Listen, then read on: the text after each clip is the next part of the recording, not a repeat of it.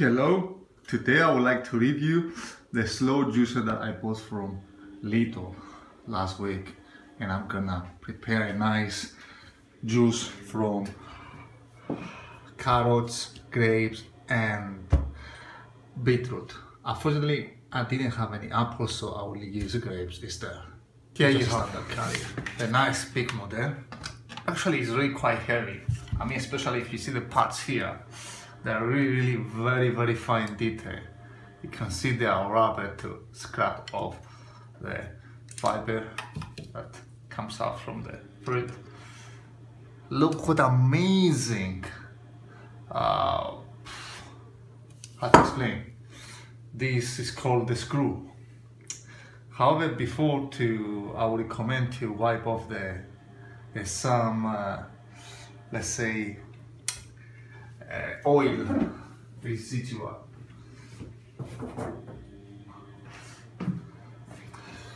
So we scrap off the oil residual because now we're gonna prepare juice and we don't want any of this to be left in our food.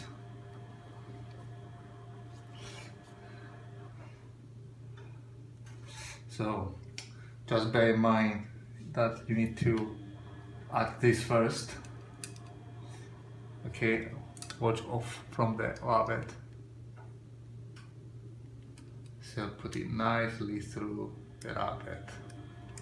And this is a specific point where this goes. Get into this. Time for our real demonstration producing juice. First, let's assemble this bag. Note that there's a hole there where this part here has to fit into. And after you take the big screw and just let it fall. And slowly. You see it fits exactly. And after these, you put it exactly where the three stuff here. So you'll notice there's a line here. Wow, this has to get aligned. So know the line. So there's only one way to make this fit, or they can fit in other ways, but only one way to fit it exactly. Make sure that it doesn't move at all. Okay, and this also the screw. Now, put on the electricity. Remember to not operate this if there's not any fruit inside. That's what the manual says. Always make the pieces small. If they're not small, it's not gonna work. Firstly, I'm gonna put some grape soda to lubricate the system, and after all others. So I want to have a mixture of grapes and whatever, and let's operate the machine. It seems like it's working, and we can see the pulp is coming out, and the juice is coming out as well.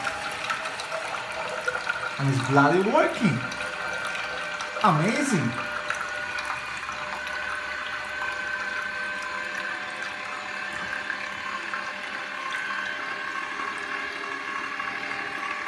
I think enough. Also, it says you do not operate more than 15 minutes because it's gonna over. Looks really amazing. And it's very efficient, and also I like to combine with aloe vera. It's the best thing you can do. So I have aloe vera pieces, and this is the juice with aloe vera. Tastes amazing.